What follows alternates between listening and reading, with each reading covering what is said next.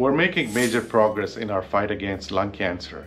Now it is possible to personalize therapy to a patient sitting in front of us by conducting biomarker testing.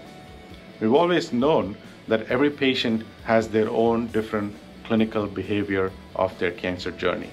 Some patients do really well and some patients do not. We now have a better understanding of some of the biological features that drive this varying behavior. So we now recommend that every patient diagnosed with non-small cell lung cancer, which is the most common form of lung cancer, to undergo biomarker testing.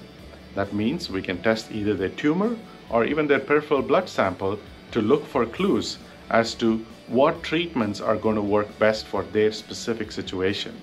By doing that, we can come up with either targeted therapies, immunotherapy, or a combination approach that has the best potential to achieve long-term survival for that given patient.